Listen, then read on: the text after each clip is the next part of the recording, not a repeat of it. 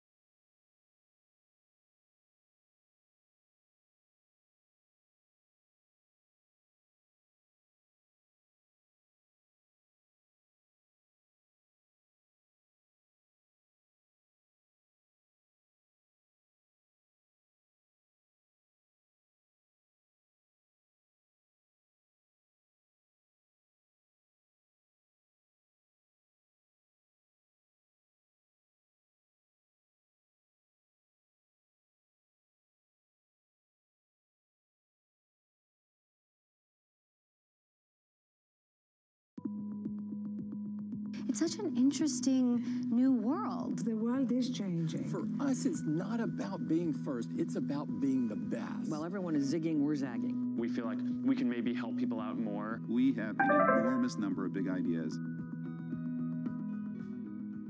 I do double down on helping other Black founders, whether it's fundraising, hiring, growth, product, whatever it is that they need.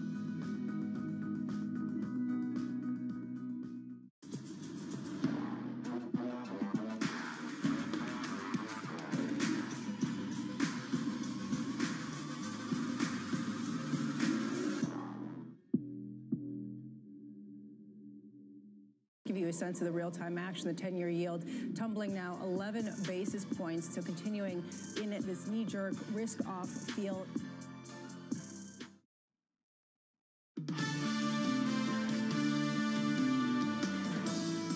The current president has cloaked American darkness for much too long. Too much anger, too much fear, too much division. Here and now, I give you my word. If you entrust me with the presidency, I will draw on the best of us, not the worst. I will be an ally of the light, not the darkness. It's time for us, for we the people, to come together And make no mistake, united we can and will overcome this season of darkness in America. The Vice President last night, an extraordinary 2020 of politics. It is a different convention for the Democrats, no doubt a different convention for the Republicans. Bloomberg contributor from Iona College with some wonderful books on, including the new one, Broken. Jeannie Zaino joins us right now. Jeannie, I want to spin forward. What did the Republicans, what did President Trump's team learn from this Democratic convention experiment? You know, I think one thing that the president has already been vocal about that he learned is that this is much better done live than it is pre-taped. We saw some of the sort of pre-taped blunders that sort of fell flat, and I think the president is masterful at getting a viral moment and getting, you know, sort of producing television as we've seen over and over. So I think that he really does want to make as much as possible of this live and get the surprises like the Democrats got last night with the fireworks.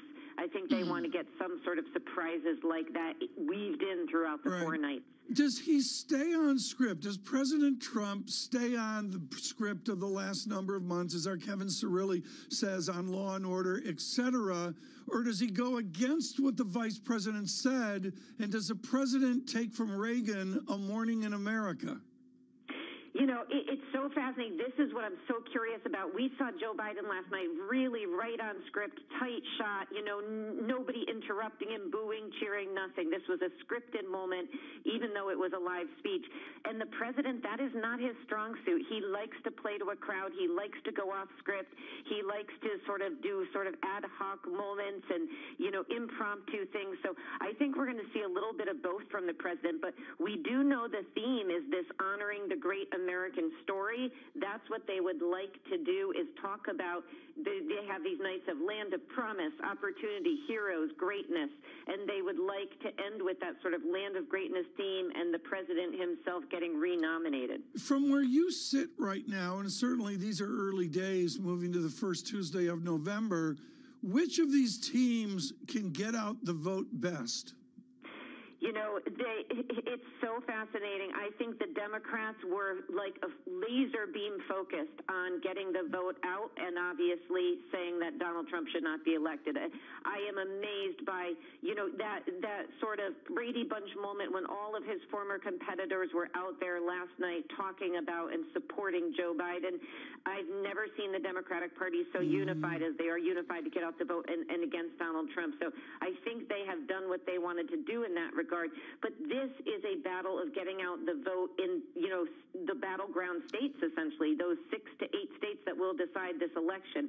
And President Trump proved, the Republicans proved in 2016 that they can do that in places like Michigan and Wisconsin. So as bad as things are numbers-wise for the campaign, on the Republican side, they are very good at that, and we saw the Democrats last night try to hit them where they do need to hit them, and that is on the economy, because Trump still wins when it comes to who's better at shepherding the economy, even through the pandemic. Does President Trump want a stimulus bill? Is he advantaged by an agreement with Speaker Pelosi and Senator Schumer, or does he just really want this to struggle and go away?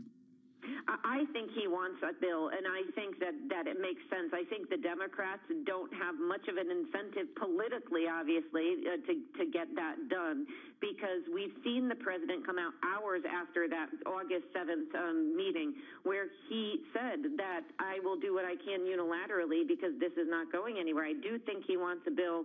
I don't know if they're going to get there because, of course, you've got to combat with the Democrats in the House, and so far, you know, we have not seen a willingness on two sides to come together.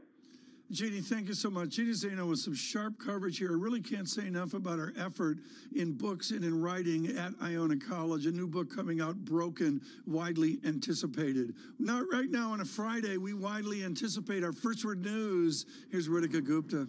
Thanks, Tom. Joe Biden accused President Trump of failing in his most basic duty to protect Americans.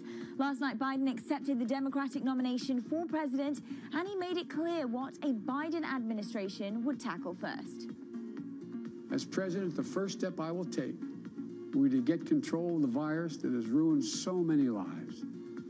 Because I understand something this president hasn't from the beginning. We will never get our economy back on track. We will never get our kids safely back in schools We'll never have our lives back until we deal with this virus. Biden also said the U.S. doesn't need a tax code that rewards wealth more than it rewards work. He says it's time for the biggest corporations to pay their fair share.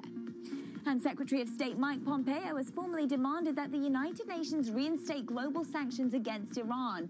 Pompeo also slammed European allies who oppose the move. He accused them of a failure to lead and of appeasing the Iranian regime. President Trump says this will be the most fraudulent election in history. The president told Fox News, quote, they're trying to steal the election. He said that mail-in voting will lead to widespread cheating, even though there's been no evidence of that in previous elections. Former Trump campaign guru Steve Bannon is free on a $5 million bond. Bannon has pleaded not guilty to charges he conspired to commit fraud and launder money whilst raising funds for a border wall. Prosecutors say the former White House chief strategist defrauded hundreds of thousands of donors. Global news 24 hours a day on air and Bloomberg Quick Take, powered by more than 2,700 journalists and analysts in more than 120 countries. I'm Rishka Gupta. This is Bloomberg. Francine, Tom. All right, Ritika, lots on economics, lots on politics today. What about the markets? This is the absolute must-listen interview of the day. Coming up, Chris Grisanti on what you need to do this weekend to think about your portfolio, to structure your portfolio, and to make the drama changes into September that are needed. Futures -3. Christopher Grisanti, you need to buy more Apple and more Amazon. I'm kidding. Stay with us. This is Bloomberg. Good morning.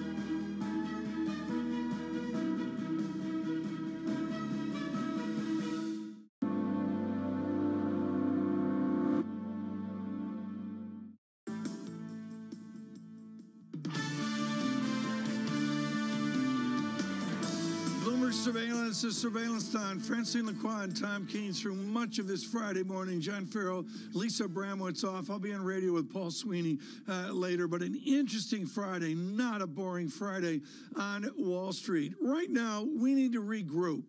We do that with MAI Capital Chief Equity Strategist Chris Grisanti, who has been absolutely stunning at finding growthy value. I say that very carefully. That's Graham Dodd and Cottle, 1948, I think it was.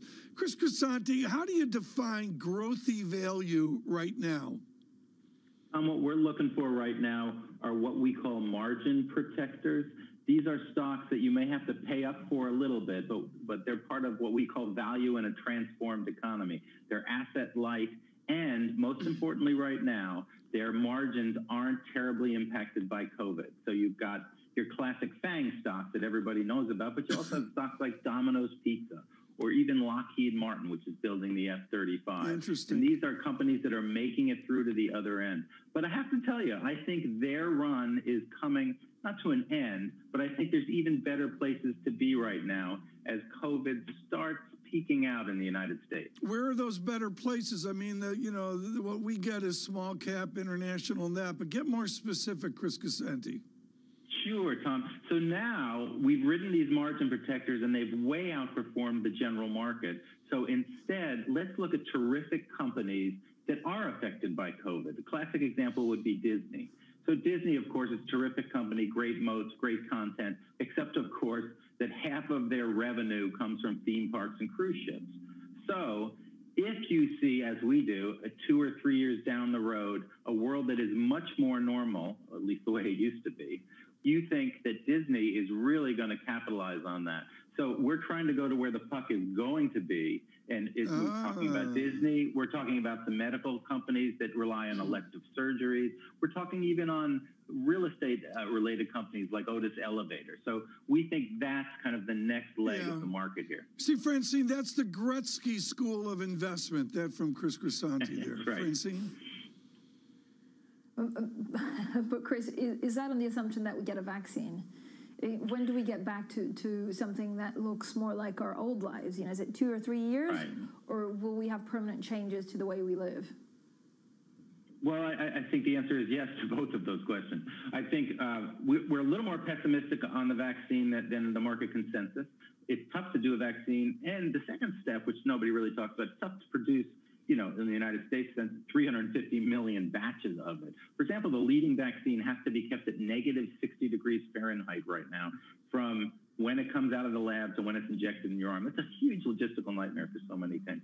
So we think we're talking 2 or 3 years before we get back to quote unquote normal. But we also think the world is permanently changed, not necessarily in bad ways, but in ways that favor these margin protectors, the online delivery folks, the digital payment folks. So we've just greatly accelerated the change to the new place we were heading towards in the first place. Okay, but by what? By 2, 3 years? And what do you do with the big tech companies? So does an Amazon become so big that at some point, they want to break it up? Yes, of course, that's the real risk. Now I'm old enough to remember, and having owned Microsoft in the 90s when the government did file the antitrust case there, that caused some headline hiccups, but at the end of the day, they kept on powering through. And the real reason was, if you do break up these things, there's value in the parts. So at the end of the day, what are you going to do? You're going to sell on Amazon on the threat of a breakup and buy something that isn't performing nearly as well? So I think it's clearly a risk, but I don't think you get off the train. Chris, you've been brilliant on Apple. We celebrate a $2 trillion company. What's the path look like to $3 trillion? Well, Tom, the path is more of the, to draw the ruler out. And it's doing just what it has done before, which is emphasize service, which is obviously hugely high margin. Apple is, at the end of the day, though, still a company that relies on hardware. The iPhones obviously produce much more than half the revenue and profits for the company. So I would say, love Apple, terrific company, great management. But at the end of the day, still, it's a hardware company. So be a little careful vis-a-vis some more asset-light places like a Facebook or a Google, which have a much more higher margin business model. The question I always ask you, use of cash. I mean, I guess buybacks are going to come in and such. Do you factor in dividend growth as sustaining this and, frankly, helping Jerome Powell with stability? Yeah, I do, Tom. I think you're going to start to see cash flows improve. Boy, they really took a hit. And I think the next 6 months are critical. So the euphoria of the stimulus will start to fade. We can't do another $4 or $5 trillion over the next 6 months. So again, we're slightly more pessimistic than the consensus. We think there are going to be choppy waters. If I was Joe Biden, he may just repeat what happened to Barack Obama, who took office 6 weeks before the market bottomed in the financial crisis and rode a market up for a bunch of years. So, timing is everything, and we're keeping an eye on the next 6 months.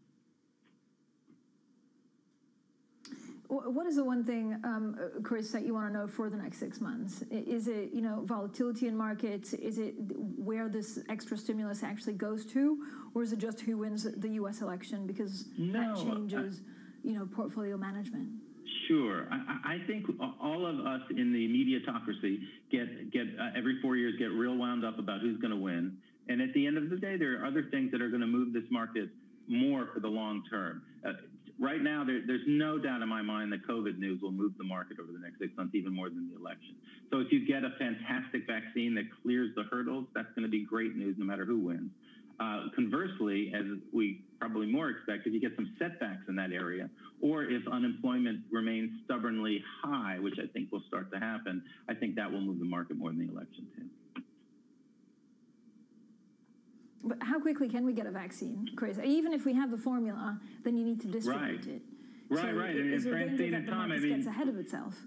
Absolutely. No, we think there's optimism that's a little unfounded, especially with the market up so high. That tends to breed even more optimism.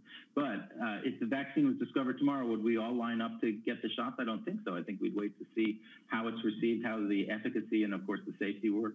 This is going to be an evolution, not a revolution to a new place. So, we're really keeping our eye on a trend that takes a while. Yeah. Chris, thank you so much for joining us today. Chris Grisanti there, MAI Capital Chief Equity Strategist and Senior Portfolio Manager.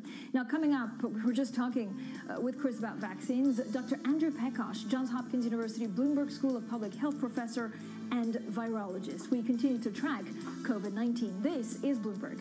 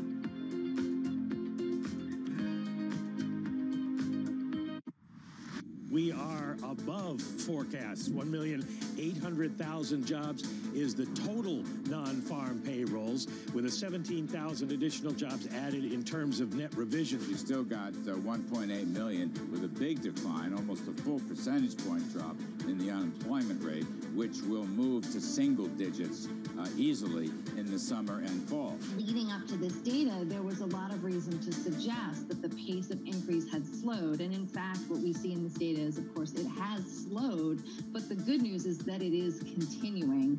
And it is continuing despite some slowdowns that we're seeing around the country as a result of an increase in cases. People tend to focus on the growth rate. The big issue is the depressed level of spending and income in the economy, which is reflected in the level of the unemployment rate of around 10%.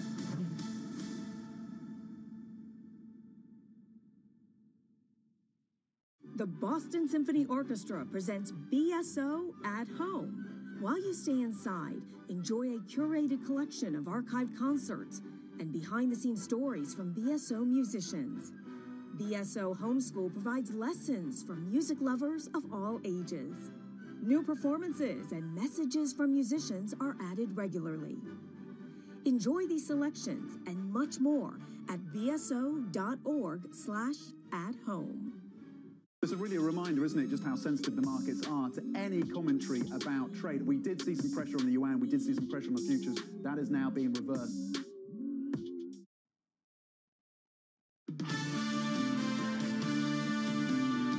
This is Bloomberg Surveillance. I'm Rishka Gupta. Let's get your Bloomberg Business Flash.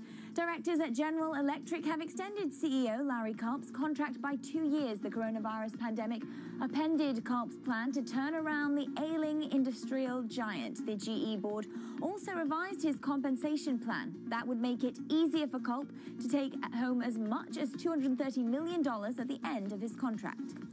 Uber and Lyft have gotten a reprieve in California. A state appeals court ruled that the ride-hailing companies can keep operating as normal whilst they challenge a judge's order to comply with a state labor law. That law would require them to treat drivers as employees rather than as independent contractors. And Amazon is facing growing pressure to make money from its Alexa voice-activated digital assistant. Bloomberg's learned the company has paused some hiring at the Alexa division. The pullback began shortly after the pandemic gripped the US in the early spring. Amazon's also considering selling ads on the Alexa service. And that's your Bloomberg Business Flash. Francine? Thank you so much, Ritika. Now, as we continue to track the virus, Bloomberg has developed a unique partnership with the leading authority on COVID-19. Johns Hopkins has been at the forefront of the international response, and every day we bring you insight from experts in public health, infectious disease, and emergency preparedness. Well, joining us today is Andrew Pekosh. He's Johns Hopkins University Bloomberg School of Public Health professor and virologist. Professor Pekosh, thank you for joining us. What do we know about immunity? If there's a virus or if there's a vaccine, will it work? Yeah, it's important to know that and set realistic expectations for a vaccine. We know that oftentimes the vaccines that work in children are different from the ones that work well in adults, and they're both different from the ones that work in the elderly, for instance. And we know that the COVID-19 disease is very different in these three populations, and vaccines that are going to be rolled out may not be tested for all of those populations. And so when we get vaccines, there will be safety data, there will be efficacy data, but it may not be across all those populations. So the vaccines that are rolled out may only work for certain groups, and we may have to wait longer for vaccines that work in other groups. But Dr. Pekosh, what do you want to know about the virus? So, we still don't know what role T cells play in protecting you against the virus. We don't know why people end up in hospital on ventilators that are seemingly healthy, and others don't even have a cold and have an immune response. We don't know why people, take 6 months to maybe get rid of it, even if they're not infectious. What are the three things that we need to understand before we can say we have a handle on this pandemic? Yeah, so number one, protective immunity. We know that if you get infected, you'll generate lots of different types of immune responses. And there are even several studies that show that some of your responses to common cold coronaviruses actually cross-react to COVID-19.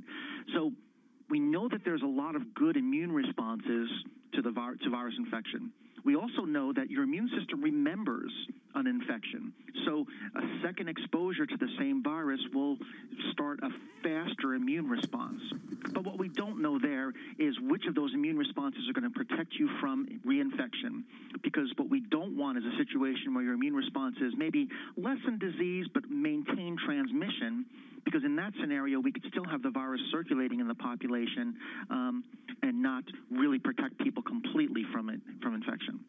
I think the second thing is understanding these mild cases and understanding what it is about your response to infection that can cause you to oftentimes have a mild disease, but sometimes have it progress to a very severe disease. Andrew, it's very difficult as a parent to decide whether you want to send your child back to school. And we're getting a lot of people writing in, asking what they should do. What are the questions that you would ask the school? Again, it depends on the district. It depends on the safety measures. But what are the 3 or 4 questions that you have to call your principal and say, look, are you putting this in place?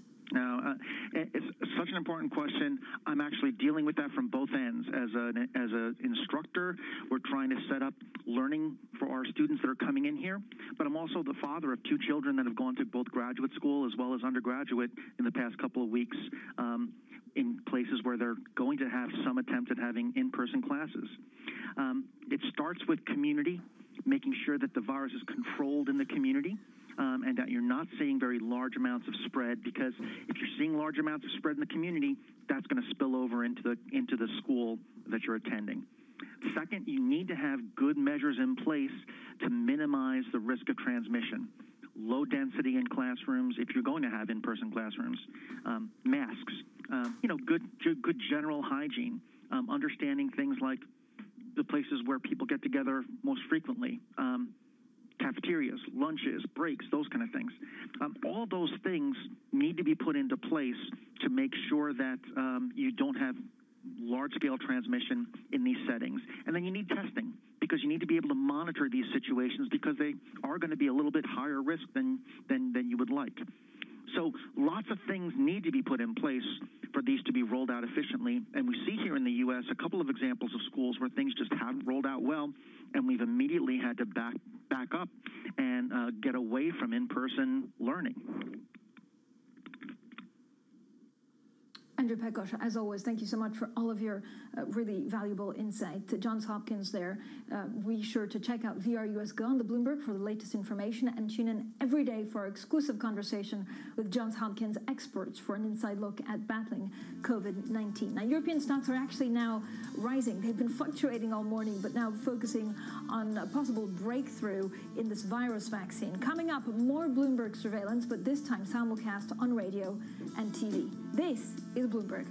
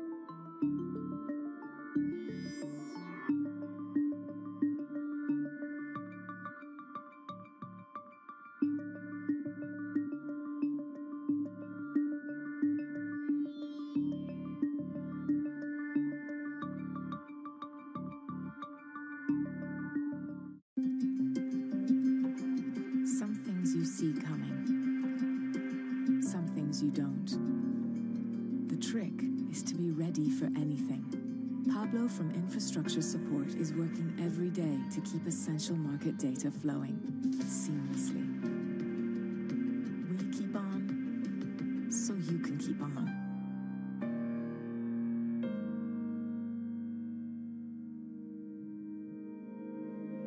We've put ourselves on the front foot again by adapting all the company, by resizing, by adjusting production rates, by adapting the supply chain as well to this new difficult environment.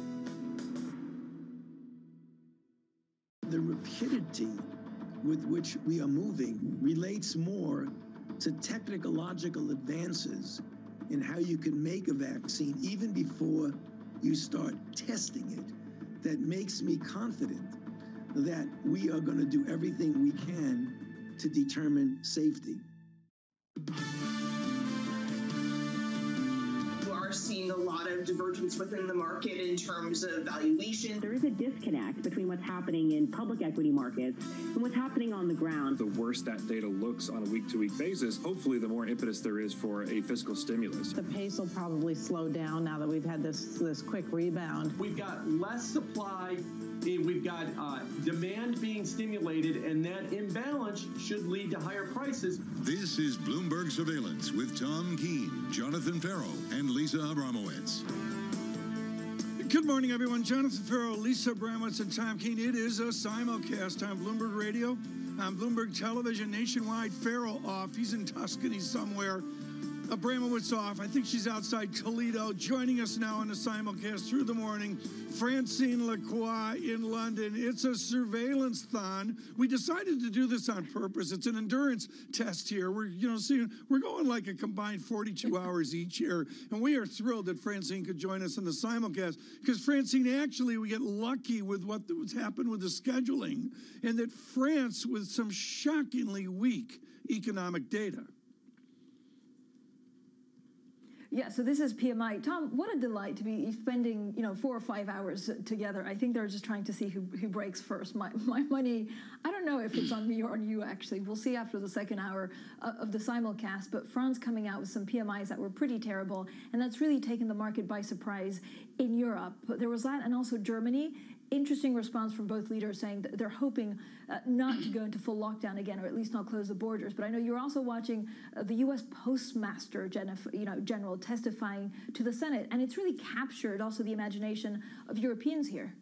Well, absolutely. We're going to get to the business brief here in a moment. Well, here it is right now. We've got the Postmaster General testifying today. And, of course, the huge backstory there, folks, is do they fold the post office system challenges into further stimulus? We just heard from Jeannie Zaino, who made very clear she feels it's to Mr. Trump's benefit to have that bill. We will see. Also, as well, we've got some market data coming out on PMI in the United States. Can't believe it'll make the same splash as what we saw in Europe, but there it is. And existing home sales data out as well. Let me do a data check right now. Futures at -6, Dow futures -45. The VIX, and this is through the week, the VIX backing up from 21 to 23, and the yield 0.63%. Most importantly, the real yield is a -0.99%. We've been inundated with questions about, will John Farrow be able to do the real yield this afternoon? You'll see it across Bloomberg all weekend. I'm not sure where that stands.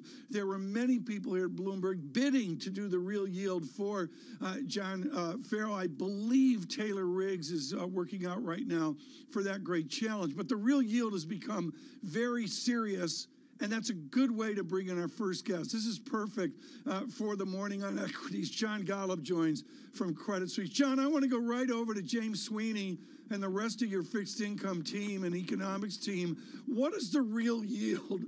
Excuse me. What does the large negative real yield mean for equity investors?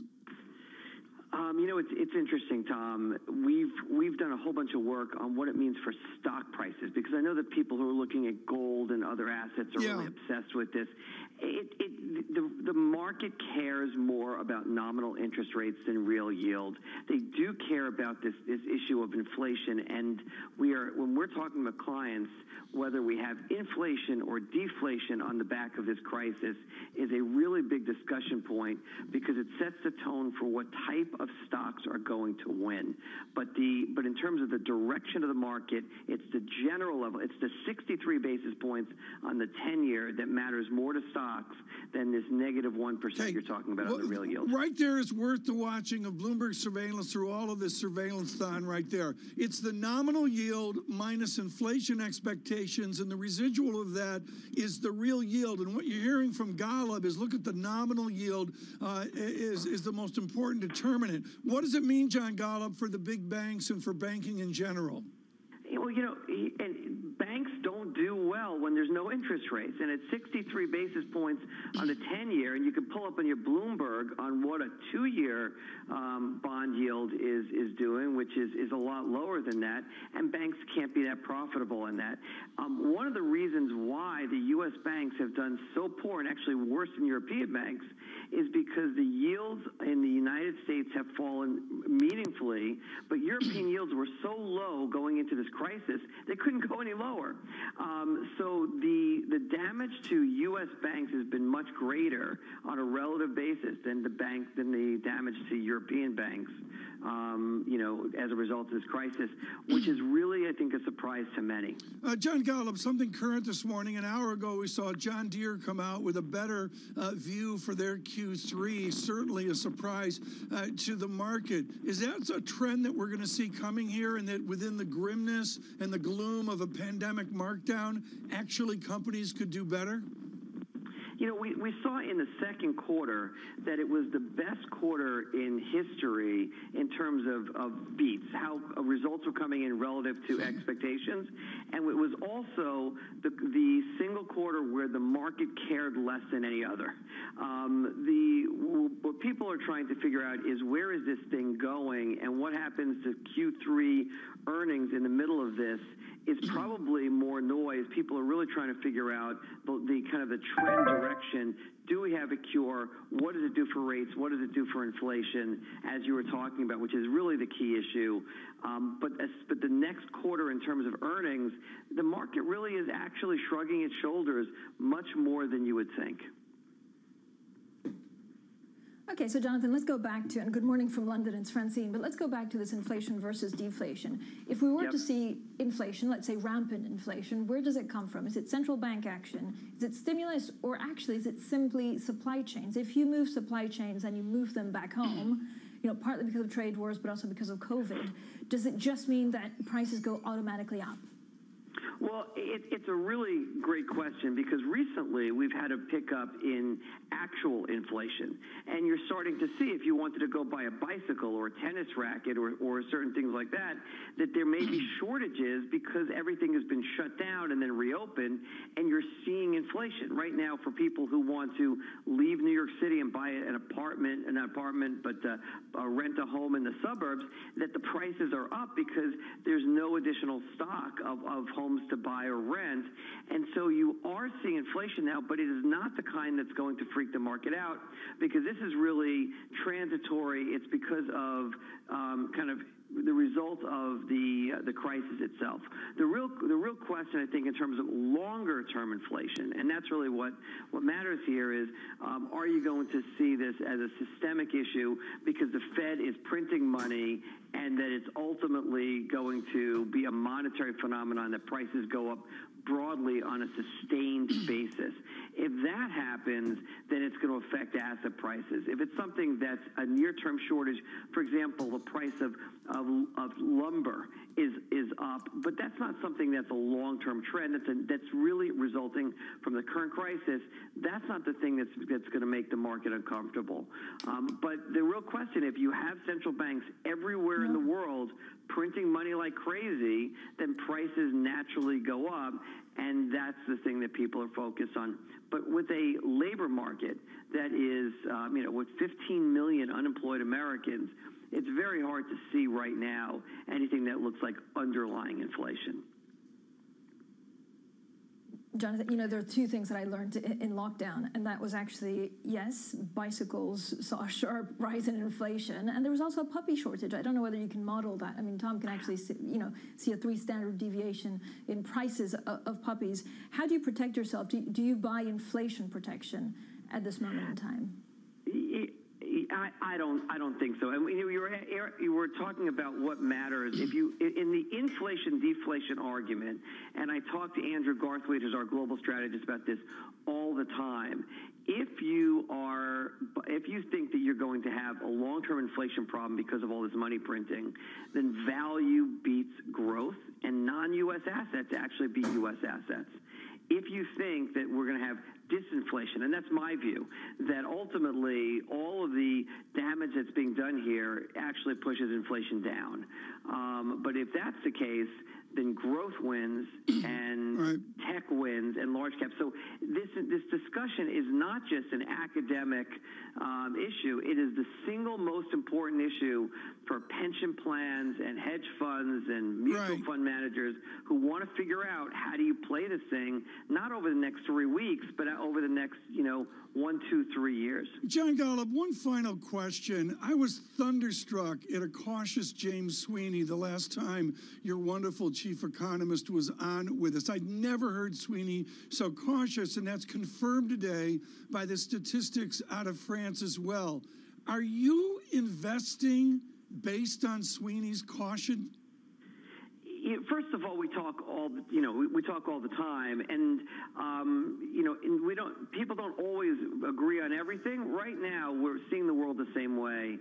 That the bounce that we've had, this V-shaped bounce off the bottom, is going to start flattening out as we go into the September-October timeframe, and so we believe you're going to see more data start to roll over. And we saw that, for example, with the jobs data yesterday on the unemployment claims, it has really stopped going down. And it's the improvement in the job situation has kind of flattened out. And we think we're going to see that. And James is a big proponent of the idea of industrial production, that the industrial data, which bounced really hard, big V off the bottom, that it's going to stop improving on a relative change basis. And so he would agree. He would actually, I haven't spoken to him, he'd probably look at the data out of France and say, directionally, that's not a big surprise. John Golub, thank you for the briefing with Credit Suisse. Just wonderful to see that combined research of Mr. Greathright, Mr. Sweeney, and Mr. Golub. Here's what we're going to do on a surveillance on today. Francine Lacroix, rumored to stay with us through all of surveillance today. That is a good and beautiful thing. We're going to talk to Kevin Surley and drive forward to the Republican convention, as it's called. I see Vice President Pence right now speaking on Fox and Friends. And then Liz Ann Saunders will join us with Charles Schwab, really to talk about how you're going to think about your investment in finance world through the weekend. So we've got lots going on this morning. Not a normal Friday. Futures at -6. Dow futures at -39. Yields are in. That's important. 10-year yield to 4 digits, 0.6347. Francine's shocked. We quote to 4 decimal points on surveillance. Good morning. This is Bloomberg on radio, on television.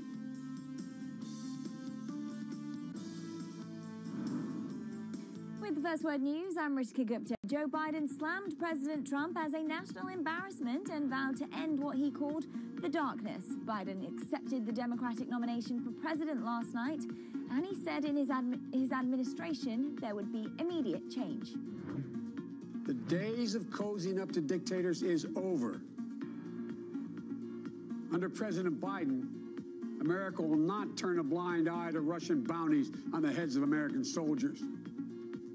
Nor will I put up with foreign interference in our most sacred democratic exercise, voting. Biden also cited the coronavirus pandemic and said President Trump has failed in his most basic duty to protect Americans. And President Trump warns that he'll impose tariffs on U.S. companies that refuse to move jobs back from overseas. At a campaign event in Pennsylvania, the president said that companies that do move jobs back would get tax credits. It's not clear if the White House is actually developing such a policy, though. Pressure is growing on Hong Kong to reopen its economy. There's been a sustained decline in the number of coronavirus cases in the city, and business are pressing for restrictions on restaurants to be lifted quickly. Reports suggest that Hong Kong may not ease any restrictions until after a mass testing blitz next month. And remember billionaire Robert Smith? He's the one who ended his commencement speech at Morehouse College last year by promising to pay off student debt for the entire graduating class. Now, Bloomberg's learned Smith was being pursued by the federal government for potential tax crimes. It involves millions that moved through offshore structures. Smith's trying to resolve his case with a civil settlement rather than face criminal charges. Global news 24 hours a day on air and at Bloomberg Quick Take, powered by more than 2,700 journalists and analysts. I'm Rishika Gupta. This is Bloomberg.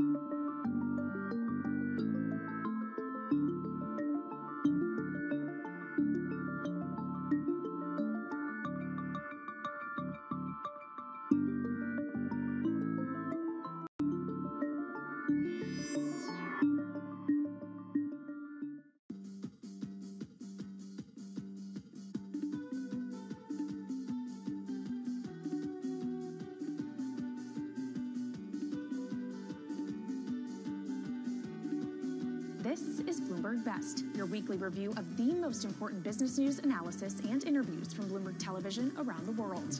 Ken Burns, welcome to Bloomberg Big Decisions. We have always been a mixture of things. We are always stronger for that mixture. Growth is a way to stay competitive, delight more and more consumers. Welcome to the Best of Bloomberg Technology. I'm Emily Chang. They've moved the needle by acknowledging that they have to monitor the content. What is one word of advice you'll take with you? Learn how to listen. And that is certainly something that has served me well. Ankiti, where do you go from here? It's a huge market. It's a huge opportunity. I want to go 100x from here. Our philosophy is to partner where we can and stand apart when we should. Some things you see coming. Some things you don't. The trick is to be ready for anything. John from Infrastructure Support is working every day to keep essential market data flowing seamlessly. We keep on, so you can keep on.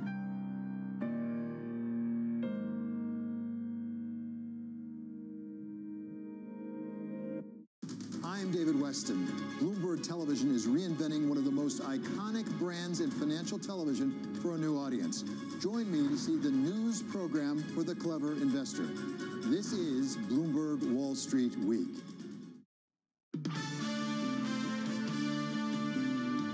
This is a life-changing election.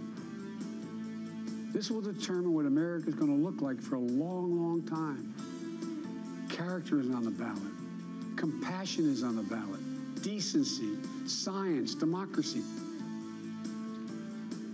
Vice President Biden last night, we're trying to drive forward the political conversation today. Do this futures at -6, a simulcast. Francine Lacroix in for both Lisa Abramowitz and John Farrell. That is a miracle of technology that we're doing that. In for Kevin Cirilli is Kevin Cirilli, our chief Washington correspondent, and joins us right now. Kevin, you nailed this in the last hour. Vice President Pence right now over at Fox and Friends, and they're clearly selling the message, maybe both Fox and the vice president, on law and order. Is that the platform of President Trump forward?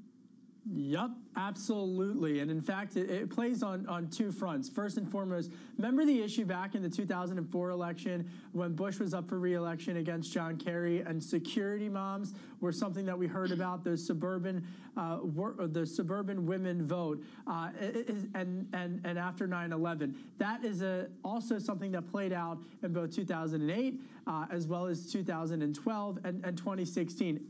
To take a modern twist on that, you look at the racial unrest and protests that the country has experienced over the past couple of months, Tom, and the Republicans feel that the issue of security and law and order will help them make inroads in the suburbs. Okay, the practicing candidate here would be Ms. Harris of California, who I believe has a little bit of legal experience. How does she help Mr. Biden defend against the law and order thrust of the Republicans? When I talk to Democrats, they tell me two things. First and foremost, her record in terms of being a prosecutor. She'll be able to draw a prosecutorial case, make a prosecutorial case against Vice President Mike Pence on a debate stage, as well as on a virtual or even actual campaign trail. But secondly, her ability to mobilize the base. And you saw this in her remarks during the convention. They feel that she'll be able to bring in some new voters to the party, or to really motivate some new voters in the party because of her a notion as a glass ceiling shattering vice president. Kevin, are they trying to get voters that voted Republican last time, or are they just trying to get voters that have never voted? So if you see, the Joe Biden speech yesterday on character and decency, does it spur people that wouldn't have gone to vote this time? Last night, the nominee, Joe Biden, really made a pitch to those voters that we've been talking about all week, in terms of those voters who are swing voters, the folks who vote for Democrats sometimes, Republicans another, voted for Obama, voted for Trump. That's who he was talking to last night. You saw that in terms of in terms of all of the images, in terms of John Meacham speaking, his tone and the nominee's address. All of that, from the cars that were parked outside of Delaware to watch the fireworks, all of that was very much a suburban pitch for Joe Biden to make. Whether or not the rest of the virtual convention was that same pitch, I don't think it was. And based upon the conversations that I'm having with Republicans, they would argue that it lacked policy specifics as it relates to energy policy. It lacked policy specifics in terms of what the first 100 days would look like. And it left a lot of question marks. And those are the questions that Republicans are going to be asking in their speeches next week at the Republicans' turn for the virtual convention. Kevin, like him or hate him, President Trump is very good at social media. How much social media will he do during the Republican convention, and could that be a game changer for them? You know, Francine, this is something that has been a theme throughout the past couple of weeks. If 2016 was really the start of the social media viral campaign, this is without question the extension of it. What used to be at one point when candidates and their top staffers and campaign managers and advisors would be playing to the front page and the photographers for the front pages of the nation's newspapers, now they're playing for people's social media feeds. Now they're playing to have those viral moments to get inroads on people's different social media platforms and to outlast the news cycle and the news day to drive the conversation forward. So absolutely social media is going to play. Just look at the ratings, right? I mean, ratings are down 20% on average per night, according to the most recent data that we have available for us for the DNC, the virtual DNC. So yeah, I think, yes, absolutely. It'll be fascinating to see how the digital and the actual ratings and this change of medium that has been occurring not just in politics, but cross industries. Kevin, as we go into this weekend, and I understand there's a presidential focus, brief us on the one Senate race that you're watching. There's always X number of Senate races that are interesting, but what's the one that you're studying this weekend? Iowa. I think Iowa is fascinating. I think Senator Joni Ernst, a Republican from Iowa, up for a tough re-election fight against a Democratic progressive, Teresa Greenfield. And, you know, it has everything. It has the culture wars clash. It also has policy, energy policy, ethanol, so crucial to a state like the Hawkeye State. Interesting. And how's that going to play? Especially when progressives and the Green New Deal, they've left a lot of questions about specifics of that. How's that going to play? Does the welder from Iowa, Mr. Grassley, does he help Senator Ernst? Chuck Grassley is I would argue, based upon the conversations I have, the quintessential Republican in the Trump era. He goes against the president with a tone that is very akin to the president in terms of how he utilizes both social media and public remarks. And absolutely, they're two peas in a political pod, Grassley and Ernst. And they are all for representing the ethanol industry every which way. And they don't hide it. They embrace it. And they are talking about it. And they're not afraid to take it to the president when they disagree with them on ethanol. Great. Kevin Cirilli, thank you so much. Really, really informative. Just terrific encyclopedic knowledge there by Cirilli. There's a convention. No, it's not tonight, the Democrats. That's this week. David Weston leading our coverage next week again on the Republican convention. We'll do it like we did before, 10 p.m. on Monday. You'll begin to see the ramp up there. And, of course, one of the great distinctions here is I believe the president will be much more evident through each night of the convention. I mean, Francine, this is so different than over in England, isn't it? It certainly is, because first of all, if you look at our election campaigns, they're much, much shorter. The money, I think, is also really a fraction of the price. And so in terms of, you know, the show and tell, it's a different kind of dynamic. In the U.S., it's much more about personality, but it's you know, interesting to have parallels between the two. Well, I yearn for the quaintness of it. Frankly, folks, I wish we had some of the British attributes here, but you're not going to get that with a parliamentary system. What you are going to get on our surveillance on today with Francine Lacroix, in for John Farrow and Lisa Bramwitz, a -7 on the futures, Dow futures -45, the VIX 23.16. That's up two big figures pretty much from the beginning of the week. I do have to mention gold down $10, $19.36 an ounce. Painful for people like me that bought it at 2040, or maybe it was 2038. Coming up, Liz Ann Saunders of Charles Schwab on the enduring values of equity. Thank you for joining us on Bloomberg Radio and Bloomberg Television. We continue. Good morning.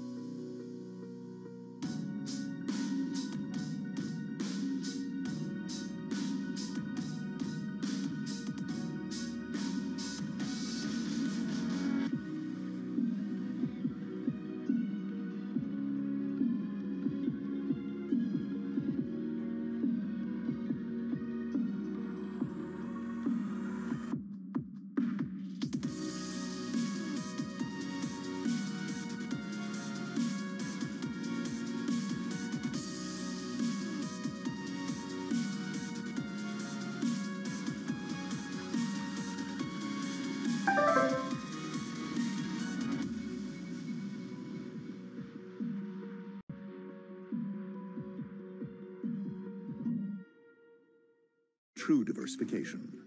That's what adding commodities exposure to your stock and bond portfolio can help provide. The Bloomberg Commodity Index is the standard for commodity market exposure. 23 traded commodities are represented: agriculture, livestock, metals, and energy. The Bloomberg Commodity Index is the benchmark most widely used by investment professionals globally. Track your commodity investments with a proven financial information partner. The Bloomberg Commodity Index. True diversification.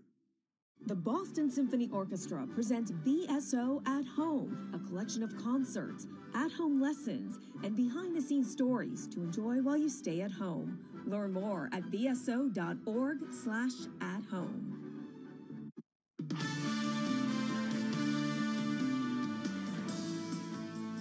Good morning, everyone. Bloomberg Surveillance, our simulcast, Bloomberg Radio, Bloomberg Television, a surveillance-thon today. Francine Lacroix and for Lisa Abramowitz and John Farrow, and that is a good and wonderful thing because news out of Europe, we've been talking about the slowdown in France. I want to really digress here, Francine. This isn't something you normally do, but like Brexit is a new Brexit because of the pandemic. How has Brexit changed because of this huge, huge viral catastrophe? First of all, Tom, I need to qualify it. It's a well-caffeinated Francine that joins you for 4 hours on TV. Very good. Brexit, once again, actually took the headlines today. We were looking at Michel Barnier, the chief negotiator on the European Commission side, briefing reporters in Brussels about the fact that there just wasn't enough progress. That's having an impact on sterling, actually. And it does seem that both the EU and the UK are warning that there's just not enough progress for the moment to find a deal before the end of December. But remember, Tom, they still have 2 months to negotiate. I don't know whether, the UK has once again said that they won't ask for an extension. It could be like the EU where at the 11th hour they find an agreement, where actually the UK government would rather not find any agreement and go to WTO rules. Francine, you're so wired into the zeitgeist over there. Is Europe heading back to recession? Is that the right phrase? So this time you're talking about, for example, the German numbers and the French numbers, which were really quite shocking. What was interesting, if you look at the pattern since the lockdown started in March, is that initially we had better than expected figures in terms of GDP growth. And then today the PMI numbers were pretty bad. Some of it may be seasonal, because even though there was COVID-19, a lot of France and many parts in Europe stop and go on holiday in July and August. But it's going to be an interesting trajectory. It's not as smooth sailing as maybe we thought about 6-7 weeks ago. So different right now. And I wanted to bring this up because of the slowdown, the shock of the French PMI numbers. And now to America. We welcome all of you on our simulcast on Bloomberg Radio, on Bloomberg Television. And we go to Liz Ann Saunders of Charles Schwab. Her experience at Schwab is extraordinary. And Liz Ann, I want to go back to the moments like with Lou Rukeyser a few years ago, where there were big events. We're now into not a big event, but almost a weekly and indeed monthly numbness of struggling news. How do you invest given a numbness? Yeah, it is an extraordinary period of time. And I really think, and I would say this, I suppose, in a normal market environment, but investors have to remember that some of the basics around rebalancing, broad diversification, I think really come into play in this environment. I continually get questions about whether to be in this market, be it given high valuations or election uncertainty. Should I get out now? And either get in or get out. And I think that's sort of the moxie of some of the newly minted day traders is a long-term investing strategy. And I think in this environment, more frequent rebalancing driven by volatility and what asset classes are doing, letting your portfolio tell you when it's time to do something keeps us in gear by sort of forcing us to trim into strength and add into weakness, which is ultimately the best path to long-term success. Some of your research, Liz Ann, is about volume, of how retail trades, about the confidences that are out there. Measure for us a pile of money on the sidelines. How big is the mountain of cash? Well, it really depends on what type of investor you're looking at, and that's really extraordinary. If you look at the most active investors, their equity exposure has gone well up, so there's not a lot of cash there. If you look at more traditional investors. And there was a recent Gallup poll. You can look at overall household exposure to equities. That's been coming down. So that's another unique part of this market environment is you really have significant divergence in terms of both behavioral and attitudinal measures of investor sentiment and what their positioning is. So if you look at the cohort of newer, younger, more active day traders, their exposure is extraordinarily high. But if you look at more seasoned investors, both on the retail side and the institutional side, they've had a bit more skepticism about this and are holding larger amounts of cash. So it really is a unique environment where you have to break investors into various cohorts, in some cases as a function of age, to get a sense of where there's excess and where there's still opportunity. But Lizanne, where do, is more volatility a given? Because just simply the number of infections are rising because of COVID-19, and it will be much more difficult to read the economy. I think economic volatility is absolutely a given. We've seen diminishing equity volatility as measured by things like the VIX, but I think as we move into the fall, that's likely to pick up. Even absent any news on the virus front, I think election-related volatility tends to pick up in the post-Labor Day environment. So I would certainly expect that to be the case this time. But I think economic volatility, absolutely, not just driven by number of cases. And there's been a big focus on vaccines, and I think the market would obviously be pleasantly surprised if we do get near-term news on a vaccine. But I think just as important would be news on therapeutics, because we have to remember that upon an announcement of a vaccine that's ready for humans, there'll be all the follow-on questions on efficacy, availability, the percentage of people willing to take it. So I don't think the headline we're looking for on a vaccine answers all the questions that we have now or will then. Lizanne, should we spend a lot more time trying to figure out, what companies will go into liquidation, will go bankrupt? And is this because of COVID-19, or is it just an acceleration of trend?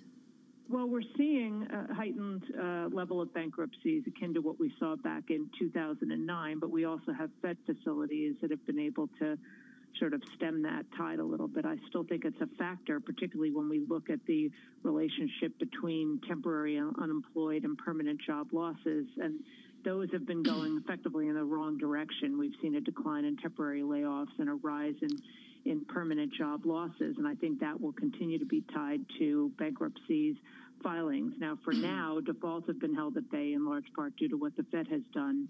But I also think that there might be less willingness on the part of some small companies that are facing an existential threat to their business to try to stay afloat via what the Fed has done or other means. So that may be what's different in this environment versus last time. If you really question your long-term survivability, I think there are some companies that are just throwing in the towel right now. On Bloomberg Radio, Bloomberg Television, a simulcast. Francine Lacroix and Felice Abramowitz and John Farrow, we welcome all of you on this Friday. Lizanne, I didn't know this was going to be a theme of the week on a Monday, but here it is, and that is diversification, or Peter Lynch's diversification, whatever it may be. Are we over-diversified in our retirement plans?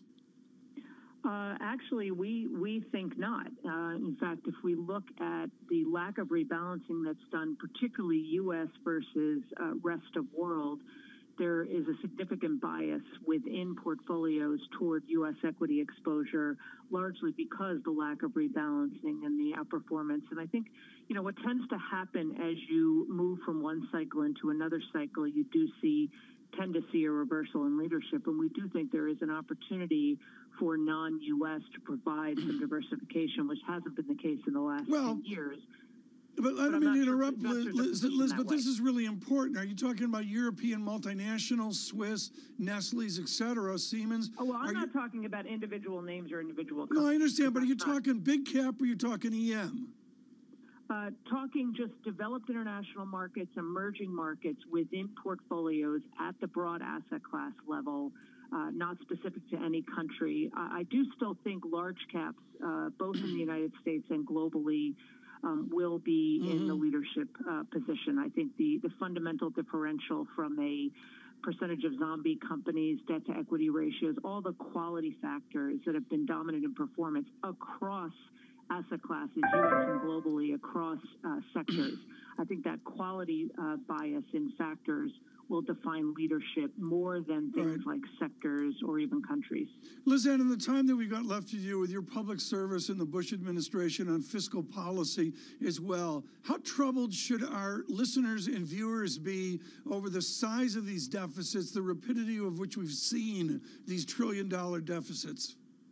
I think we should be troubled long term. We're all MMTers now. I think if there's one area for bipartisan support, it's for kicking the deficit and debt can down the road, and there doesn't seem to be much concern about this. Now, I don't view this as a debt bubble bursting accident at a moment in time. I view this as a simmering crisis over time, because what's been shown, not just here in the United States, but anywhere around the globe, a high and rising burden of debt, even if it doesn't cause a moment in time crisis, it's an impediment to an economy being able to grow at a robust pace. You know, we all celebrated the longest economic expansion in history, the most recent one, but it was also by far the weakest. And I think one of the reasons for that is the high debt burden. And interest costs are swamping everything else the government spends money on. And even in a no-rise interest rate environment, just increasing the debt at the pace we are means that interest payments, even in a flat yield environment, start to really swamp spending on anything else. So I think it is absolutely a long-term problem, and I think the effect of it is a slower pace of growth than would otherwise be possible. Lizanne Saunders, thank you so much. Very valuable conversation this morning with Charles Schwab, of course, but this is really what we've tried to do all this week, is give you conversations, differing opinions on fixed income and equity as well. Francine, I thought James Athey, 17 hours ago, I believe, is when we picked up the surveillance thon. And I thought that James Athey was really, really interesting about he doesn't want to be in Europe.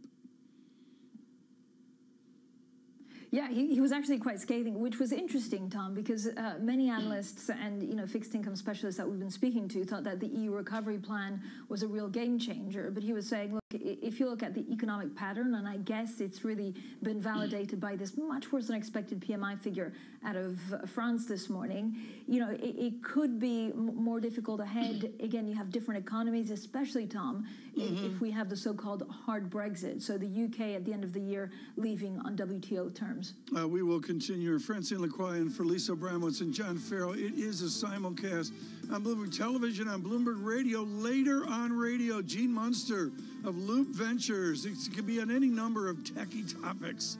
Maybe we'll talk about Cupertino. Futures deteriorate, -11. Gold deteriorates, $21, $19.26 an ounce.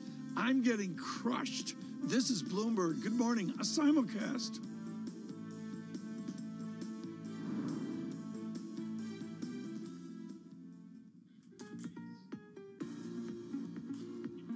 Duty to protect Americans. Last night, Biden accepted the Democratic nomination for president, and he made it clear what a Biden administration would tackle first.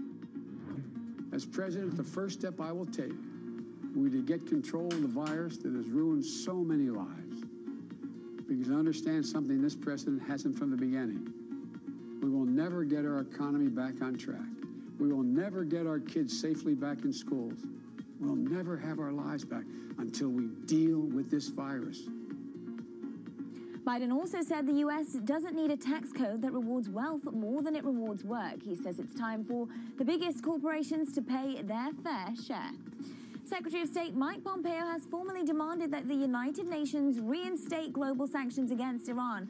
Pompeo also slammed European allies who oppose the move. He accused them of a failure to lead and of appeasing the Iranian regime.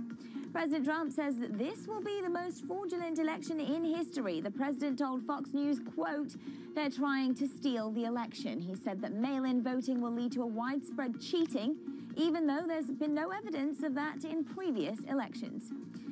And actress Lori Loughlin and her designer husband appear to be headed for prison. They'll be sentenced today for paying $500,000 in bribes to get their daughters into the University of Southern California. They pleaded guilty to taking part in a college admissions scandal that showed just how far some wealthy parents would go to get their kids admitted. Global News 24 hours a day on air and on Bloomberg Quick Take, powered by more than 2,700 journalists and analysts in more than 120 countries. I'm Ritika Gupta. This is Bloomberg.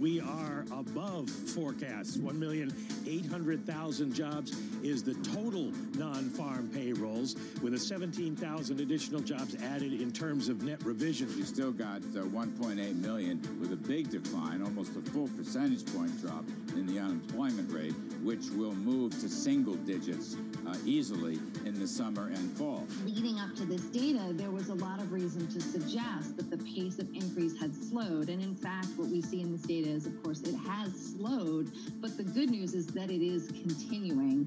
And it is continuing despite some slowdowns that we're seeing around the country as a result of an increase in cases. People tend to focus on the growth rate. The big issue is the depressed level of spending and income in the economy, which is reflected in the level of the unemployment rate of around 10%.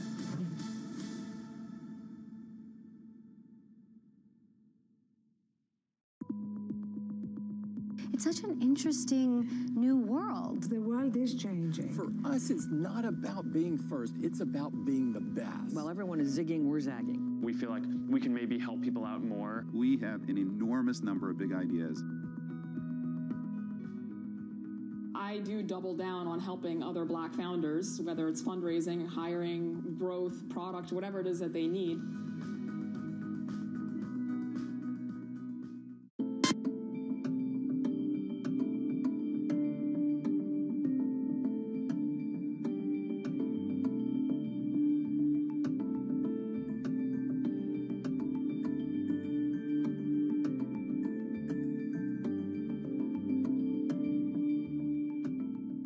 Does, as you say, have some catching up to do on that front. So we are expecting to see a little bit of strength coming through at the start of trade. How long will it last, though? The perennial question.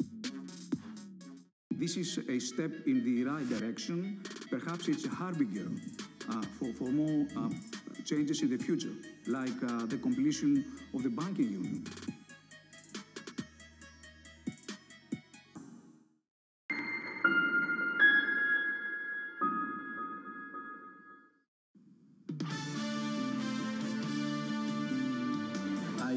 Tells you nothing about what the market's going to do in the next 6 months or the next 12 months. It's really an indication of long-term returns.